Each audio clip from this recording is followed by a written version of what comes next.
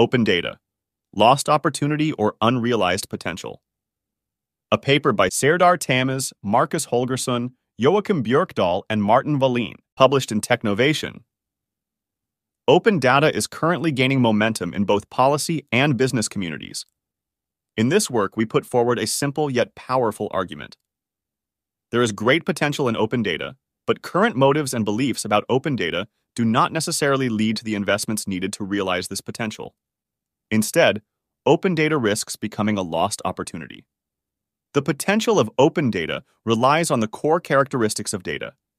It is cumulative and combinatorial, and the value derived from it is often exponentially related to the size of the data set. By pooling open data, organizations can create value at a level no single organization could accomplish alone. Sharing data openly can spark solutions to societal challenges that at first glance are unrelated to the data. Consider, for example, the large negative environmental impact of online shopping of clothes and fashion. For some types of goods, as much as 80% of orders are returned, often because consumers struggle to select the right size when shopping online. While many online retailers deal with the problem by pruning supply chain inefficiencies, a Norwegian startup attacked the problem's root causes by leveraging open data and artificial intelligence. The company used purchase history across individuals, resellers, and brands to create digital twins for consumers' body parts. The technology significantly improves the likelihood of ordering the right size when customers shop for well-fitting clothes. While there are clear business cases like these for open data, we also see many failed attempts. In fact, many organizations create open data initiatives without a clear idea about how it will benefit the rest of the business. In our empirical analysis of survey results, we identified 5 factors that explain most of the variation in the dataset on open data motives.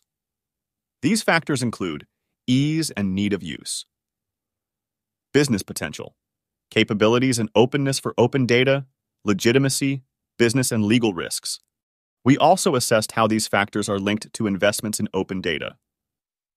We found that only ease and need of use, capabilities, and openness for open data, and legitimacy could positively and significantly predict investments in open data. Surprisingly, business potential and business and legal risks have no significant effects.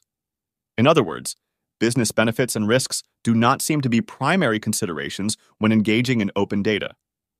In our interviews, we observed some frustration. For example, one project manager told us that the organization engaged in open data to be able to brag about being open. Another one told us that eventually we need to have returns, we need to have some sort of leverage to justify that opening data is good. Another project manager said that we are publishing data that no one is using. Should we really do that? At this point, we might ask ourselves, does it really matter why organizations engage in open data as long as they do it? Our answer is a sounding yes. The data must not only be open, but also useful, usable, cleaned, and technically and legally accessible, and it must be matched by investments in information, metadata, software, quality management, and social tools that can cultivate the ecosystem around the open data, in addition to data analytics capabilities. Down the road, for open data to create value, someone will need to be able to use it, and for this to happen, complementary investments and capabilities are often needed. Such investments are not likely to be made without a clear idea about how they will contribute to success. Our research provides several recommendations for organizations to better realize the potential of open data. First, decision makers must identify and decide what investments in complementary assets they need to make in order to realize the potential from outbound open data. For example, open data must be matched with technology. This was the case in the investigation of the Panama Papers scandal. The big breakthrough did not come until the Panama Papers were complemented with new graph database technology. This underscores an important insight for practice. Making data openly available does not necessarily create a lot of value if not matched with complementary technologies, systems, and tools for users.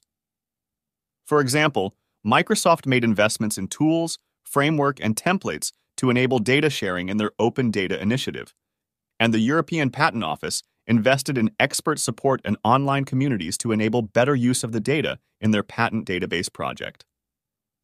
Second, our results highlight the need for decision makers to align incentives and policies, both within and between organizations, if open data is truly to create value beyond signaling and legitimacy. This is sometimes more challenging than accessing the right technology, as one interviewee told us. Technology can be fixed. The real challenges are much more like culture and trust and legal issues. Third, decision makers must consider what type of open data business model to use. For public organizations, the open data business model is mainly focused on value creation, often prompted by a legal mandate for open data. For private firms, the situation is often more complex as their open data business models need not only to create value, but also to capture a portion of that value to establish competitive advantage. Simply releasing data into the open, without a plan for how to create and capture value, is likely to produce meager results. To learn more, read our full paper published in Technovation.